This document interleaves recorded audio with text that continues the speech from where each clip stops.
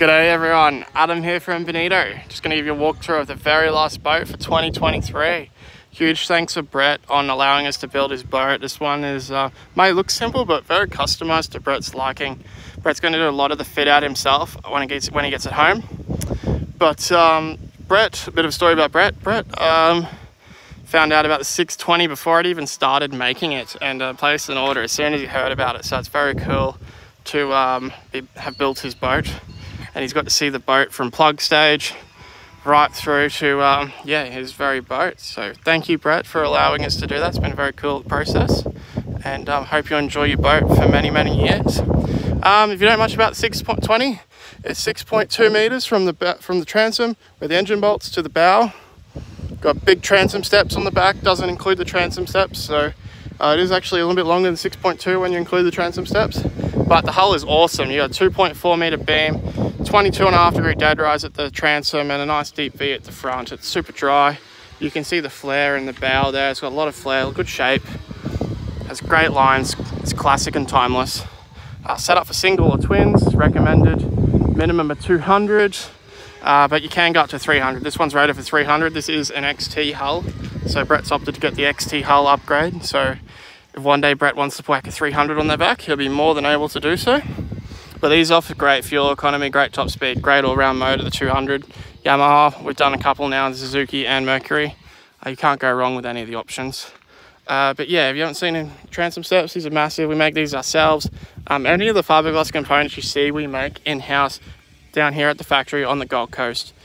We use all Australian suppliers as well. So Lenco trim tabs down the back. These are all mounted through the transom steps. So nice and neat and tidy. Down the back in here, we've got the fuel filler. So 380 litre tank fitter on this one. So you can minimum standard tank is 190, but your two flame-proof breathers in the back there. Putting the deck wash fitting in the back here as well now. High drive hydraulic steering. Ski hooks in the back. Recessed cleats. On this boat with Brett's supplied us some exploding fish rod holders, so we got 6 on this particular boat. Gunnels all reinforced for electric reels, so a heap of extra work going in there to reinforce gunnels. Deck's all non-skidded beautifully. Nice thick black gunnel rubber. It looks really tough and mean, as you'll see. Up in the bow, on the 3-ton Aussie Yellow trailer, we fitted a boat catch. Drain here for your anchor well, it's standard. 3-ton Aussie Yellow trailer, drive on, drive off, Alco electric actuated brakes.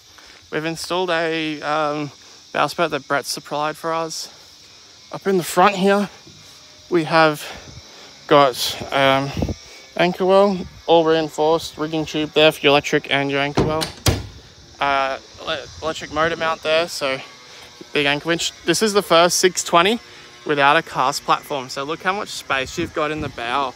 And what you'll notice is the deck gets wider as it comes around to the bow, and it follows the line of the inside of the hull. So when you're standing and casting in the front, you're standing up vertical, you're not leaning in over the side. Feels nice and safe, and also gives you tons of space to walk. You'll see how wide it is. So you walk all the way around the boat on the deck. See a 620 console, comes standard with the windscreen and the grab rail. Couple of different things we've done on this one. Fitted the cup holders, and we've made a custom door for Brett so that he can keep all his batteries and everything hidden away. You've got bait board and other bits and pieces in here, but you'll notice we've got a couple of big pads in there for all his electronics. Opted to not have the shelf in the center on this one.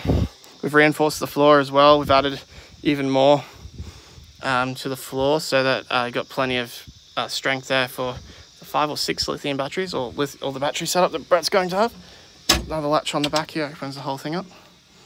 But nice and neat and tidy. Keeps all your electronics nice and dry. Binnacle. This is actually keyless start, this outboard, so it's just got your safety switch, hydraulic steering, cup holders, grab rail, great to hold on to. You can fit twin 12-inch screens in here, which we did on the first boat, or you can have single 16. But what you'll notice is coming down the side, you've got more room than a 560. It's actually wider between the side of the console and the deck down to 560. And look at the amount of space we've got up here in the front. Brett's opted not to have a storage under the floor in the front, but you can have a nice kill tank up in the bow here with the flush hatch on the floor. Got tons of space. You can sleep in here, no problem. Put all your eskies up here. Of course, non-skidded floor. Side pockets all fully fiberglassed on like we do with the decks. Very simple boat. And again, down the back, Brett's opted to not have a kill tank in the rear under the floor, so those compartments are foam filled. But if you don't have the you can have the kill tank under the floor in the back. Baitboard is removable, so it's removed for transport, but Brett's opted to not have a window. He just wants a nice hidden away bait tank, which is understandable. Not everyone likes the window, but personal preference, we can do it without the window if you don't want the window. Down the back, nice big battery tray storage, so you can fit a ton of batteries in here, or just one battery on each side, and then you got storage in there for safety gear or fishing tackle, which is awesome. Down the back, nice big bilge area. Easy to get at, same on the other side. So if you want one more quick look at the boat, it's come up awesome. Thank you, Brett, for allowing us to build your boat. I can't wait to see all the photos of it all finished off and rigged up. I'll just jump outside quickly. Thank you very much for watching. If you're interested in a bonito, give me a call, 0426 260 015. We do 5 meters, 5.6s, 6.2s, and 6.6 meter boats. You'll be hard pressed to find a better value boat that's set up for offshore fishing. So thanks for watching. Please like and subscribe, and we'll see you out on the water.